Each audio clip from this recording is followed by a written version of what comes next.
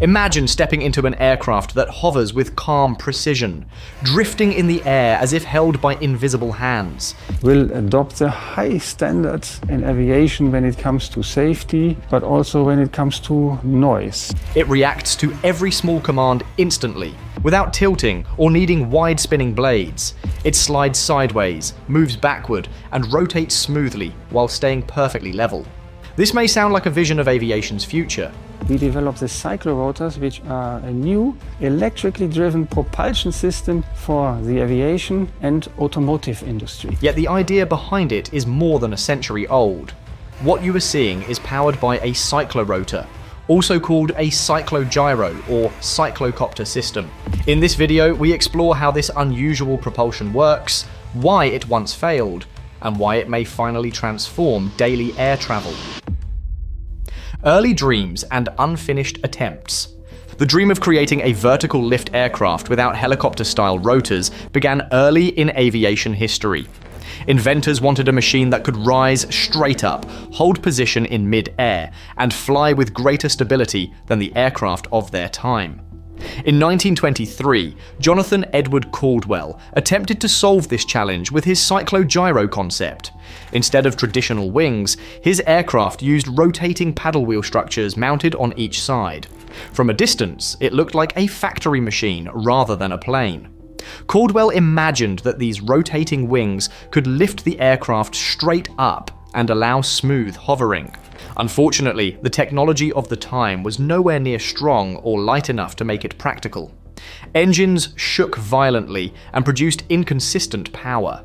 The materials available bent under stress and caused blades to twist out of shape. Aerodynamics was still a young science, so designers did not fully understand how each blade behaved as it moved through different parts of its cycle. Other inventors attempted similar designs, hoping to fix the flaws. Some built small prototypes, while others tried full-size aircraft, but they all ran into the same problems: excessive vibration, unpredictable behavior, and weak thrust. Many designs could not even get off the ground. These repeated failures pushed the idea into obscurity. Engineers agreed that the concept was interesting, but far too difficult to build with the technology that existed at the time. The cyclocopter remained a fascinating idea on paper, waiting for materials and motors that would not arrive until almost a century later. A modern return built on new technology. The cyclorotor returned only when modern engineering finally caught up with the demands of the design. Today's materials and electric propulsion systems provide strength, precision, and efficiency that early aviation pioneers could only dream of. Carbon fiber allows blades to remain stiff under enormous forces, while staying extremely light. Electric motors produce high torque, without the weight and vibration issues of combustion engines. Lithium batteries can supply short bursts of powerful energy, which is exactly what cyclorotors need. Engineers also use computer simulations to understand airflow behavior around every part of the rotor. These tools can predict aerodynamic forces and reveal where stresses will appear. Companies worldwide have begun to rethink cyclorotor design. One of the most advanced groups is Cyclotech in Austria. They have tested dozens of prototypes, refining the system step by step. Their current rotor uses a carbon cylinder measuring 420 mm long and 350 mm in diameter. Inside this compact frame are 5 carbon blades spinning at up to 3,100 revolutions per minute. Even with its small size, the rotor can push out about 25 kilograms of thrust. That amount of thrust, when multiplied across several units, is enough to lift a real aircraft carrying passengers. Cyclotech has already introduced concepts for a 4-seat air taxi that uses 4 cyclorotor units, each built into a compact 1.2-meter frame. The aircraft is expected to fly for about 40 minutes at a range of 85 kilometers and cruise at 150 kilometers per hour. Cyclotech's new air taxi uses 4 compact cyclorotors, flying up to 40 minutes at speeds of 150 kilometers per hour. These numbers highlight how far the technology has come and show why interest is growing rapidly. How the cyclorotor creates thrust. Understanding how a cyclorotor works explains why it is so different from traditional rotor systems. Instead of large blades slicing through the air in a flat circle, a cyclorotor uses several short wings rotating horizontally like a rolling drum. Each blade connects to a movable hub through control rods. This hub is positioned away from the center, creating an eccentric motion that changes the blade's pitch throughout every rotation.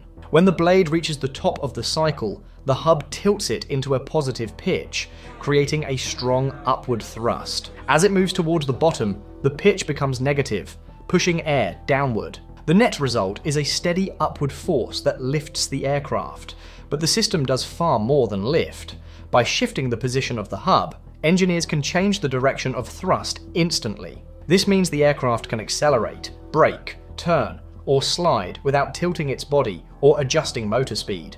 During hover, the blades create upward thrust on the top half of their cycle and downward flow on the bottom half.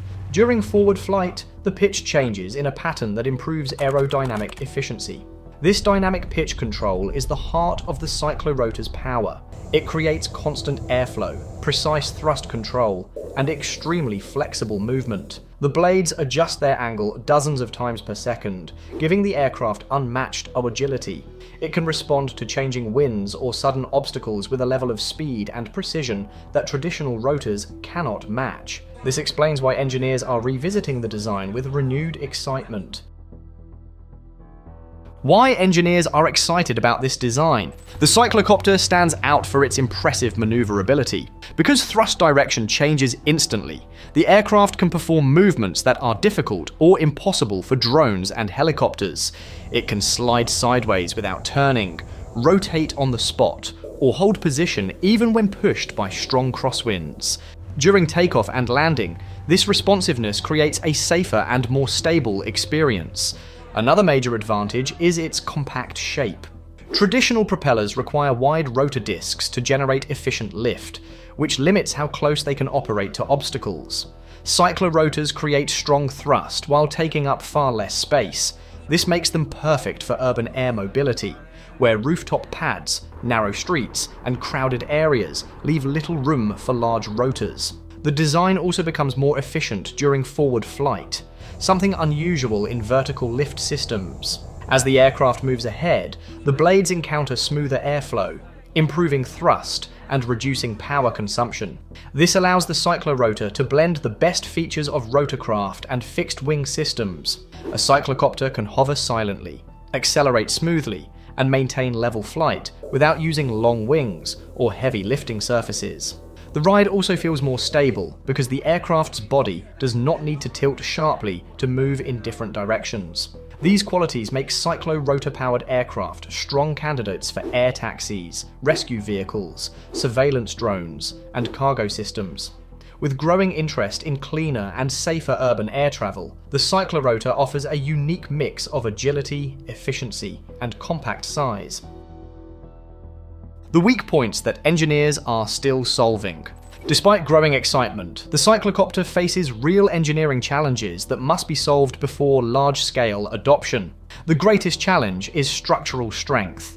The blades face huge outward forces because they rotate around a horizontal axis. These radial loads are far stronger than the forces on a helicopter blade. To survive them, the blades must be strong and stiff, but strength usually adds weight, and too much weight can limit range and reduce payload. Engineers must design blades that resist bending, twisting, and deformation while staying light enough for efficient flight.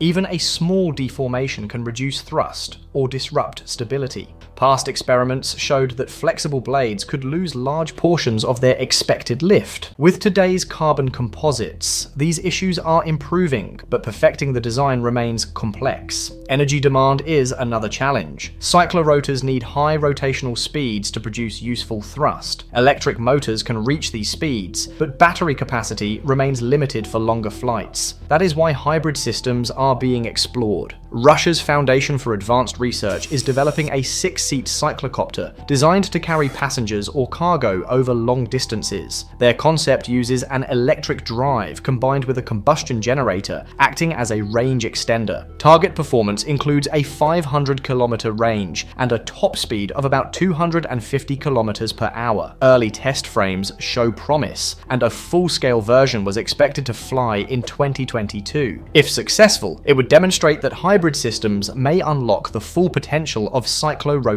aircraft. Solving these challenges will take time, but progress is steady and encouraging. The cyclocopter has evolved from a forgotten mechanical experiment into a serious candidate for the future of air travel. Powered by modern materials and electric propulsion, it delivers precise control, compact size, and stable performance in ways that early designers could not achieve. It still faces challenges with weight, structural strength, and long-distance efficiency. Yet the progress made in recent years suggests that these obstacles can be overcome. As cities prepare for new forms of clean and flexible air mobility, the cyclorotor stands out as a bold and innovative approach. Its unique motion and unmatched control might soon reshape how we travel through the sky.